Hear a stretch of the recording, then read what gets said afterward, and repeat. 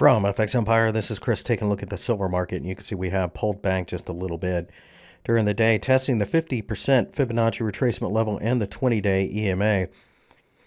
I think it makes sense that we continue to see a little bit of a struggle here.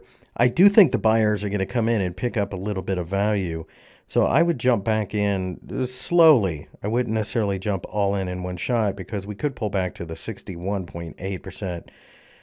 Which is a little closer to 15 and a quarter.